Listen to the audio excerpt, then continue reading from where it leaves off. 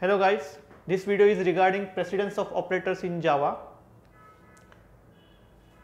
Now precedence of operator indicates priority. Actually there are two terms, one is precedence and other is associativity. Now precedence means the priority of one operator over the other operator, and associativity is regarding reading the operators or reading the operands from either left to right or right to left. So one example is shown here where the statement is x equals to 7 plus 3 into 2.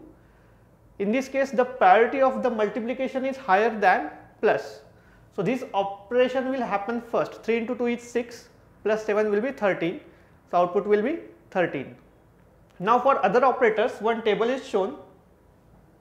So if you go through this table from top to bottom, the precedence of operators is decreasing.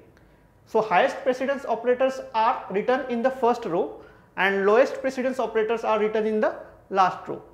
Similarly, if you see the last column, it is showing you the associativity, like either from left to right or from right to left. So this was regarding the precedence and associativity.